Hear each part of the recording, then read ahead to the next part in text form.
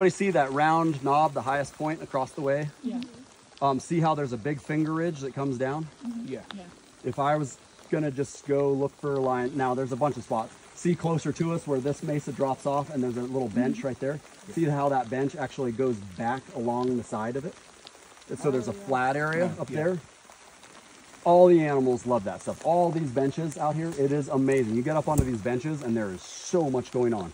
But like if it was like, well, where can we look for lion scrapes? It's like, well, let's go work that bench up there. If I really just wanted to check stuff out, if we say, how would I get up there? And we choose an area and we'll go, let's follow that finger ridge up. That's where the lions are gonna go.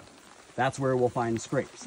But this is, so the point that I'm thinking about here is that what also is really cool about this, if a lion was out here and he dies, maybe there's a ton of lion hunting going on and they kill out all the cats in this area.